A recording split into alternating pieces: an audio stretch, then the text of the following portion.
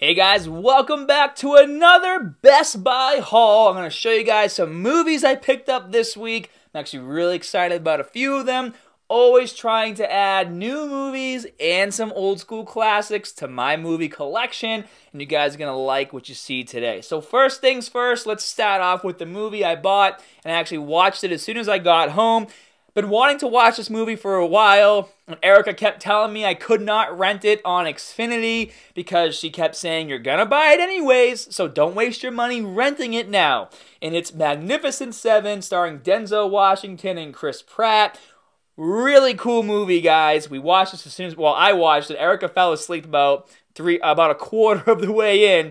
But basically, it's not a Western movie. It takes place, obviously, with a Western, obviously, theme to it. But it's basically about a band of dudes who want to take over this town because there's a mine in the area where they can get gold from, and they end up killing like a lot of the men in the town, and this woman leaves and she finds Denzel. And you guys probably saw all of this in the preview, so I'm not spoiling anything, but basically she hires him to kick these guys' asses, and then he ends up meeting up with Chris Pratt, and then they split off, and then they end up building a team, and they call themselves, well, at the end, the Magnificent Seven. And so it's basically, you know, about good old boys doing good old things, protecting the innocent, and at the end of the movie, there is an epic showdown where lots of people die because it's basically 7 against 200. So if you like those kinds of movies, and you like those kinds of odds, definitely pick up Magnificent Seven. It was a really fun movie to watch.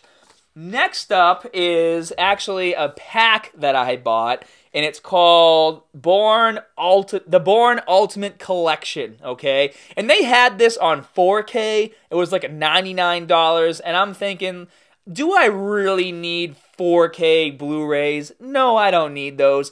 It looks really good on my 4K TV on regular Blu-ray. This was only $60, and now, obviously, like a lot of you guys who are Bourne fans, I did have the previous movies, but I had 1, 2, and 3 on DVD, and then I had bought the 4th one with Hawkeye in it, not the most popular one. Still good nonetheless. I did buy that one on Blu-ray, but I thought that it would be cool to find, and I knew as soon as the last Bourne movie came out, I mean, it's pretty predictable now, guys, to maximize money, that I knew that they were going to come out with a collection of all 5 movies, so instead of buying 1, 2, and 3 on Blu-ray, I waited until the 5th one came out, and then I obviously bought the entire collection. So I have seen, obviously, all these movies. I saw the last Bourne movie in the movie theater. I thought it was really great, and they did leave it open to do another sequel.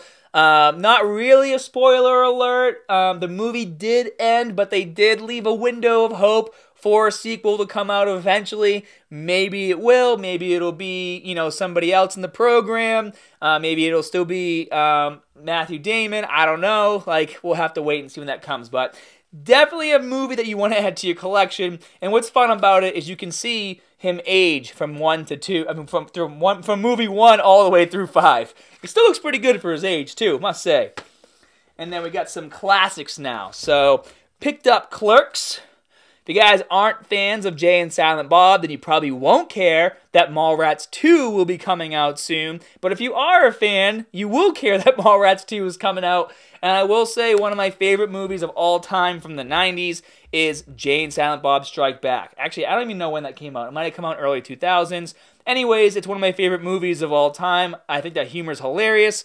Unfortunately, that kind of humor doesn't really work now because they say a lot of things that people will get really pissed about if you say in movies nowadays. So I'm not exactly sure how Mallrats 2 is going to come out, but I did think it was funny. I heard a interview with Kevin where he basically said Kevin Smith's talking to his daughter, and he's like, oh, we're making a Mallrats 2, and his daughter said, I didn't know there was a Mallrats 1. Like, your daughter hasn't seen your own movie, that's horrible. And then a fun fact, actually, Clerks 2 was on TV the other day, and the main character is the 2 guys that work in the store. It's basically they're trying to figure out their life. This guy right here, I'm horrible with names. I can tell you everything that happens in a movie, I'm horrible with names.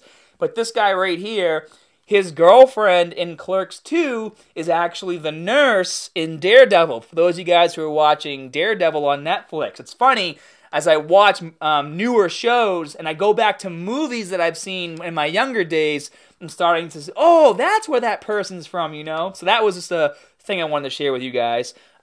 This movie needs no introduction. Office Space, I was surprised I didn't already have it in my collection, but I missed Black Friday this year because we were in Paris. I saw Office Space. This is actually the first movie I saw like in this bin at the checkout area. Then that's where I did some digging and got Clerks, and the next movie I'm going to show you guys. But if you've never seen Office Space, you have got to see this movie. You can't call yourself a movie buff or a movie critic if you've never seen Office Space. I almost couldn't call myself one because I didn't even own it yet, but now I do, so now I'm good. And then the last movie, guys, more of a sentimental movie for me and probably my older brother too. It's Tom Hanks' Big. It's a really good movie. I'm not saying it's not a really good movie. It's not a movie that a lot of people probably have seen. A lot of people that I've talked to have seen, but my dad used to play this movie for us when we were kids because we loved it for whatever reason. He would play it for us like every Friday when we wanted to watch it on pizza night. He'd play Tom Hanks' Big. And as you guys can see, every movie that has a piano keyboard on the floor that they dance on and play music, they're ripping it off from Big. And I'm going to stand by that because I don't remember any movies before Big that had a piano keyboard on the floor. And if they did, well, I don't care because this is my childhood. And if they have a piano keyboard in the movie, they ripped it off from Big. And basically what this movie is about is Tom Hanks starts off as a little boy and he's at like an amusement park and he goes up to this like gypsy like game, okay? And you basically have to put the quarter in and the gypsy's mouth is opening and closing, and the quarter shoots down a ramp. If you get it in the gypsy's mouth, your wish comes true. He makes a wish to be big, and when he wakes up, he turns into Tom Hanks. And his mom like kicks him out of the house, thinks he's like a child molester or he's kidnapping her son, and then he has to live life as an adult, and it's a really fun movie to watch. If you've never seen it, you definitely have to check it out. So, now that I have shown you guys these movies, I can catalog them and put them in my movie closet and add them to the collection. And I hope you guys enjoyed this video. If you have any suggestions of movies that I should pick up, chances are I already have them, but still, leave them down in the comment section below. And as always, more good stuff coming soon. See you guys.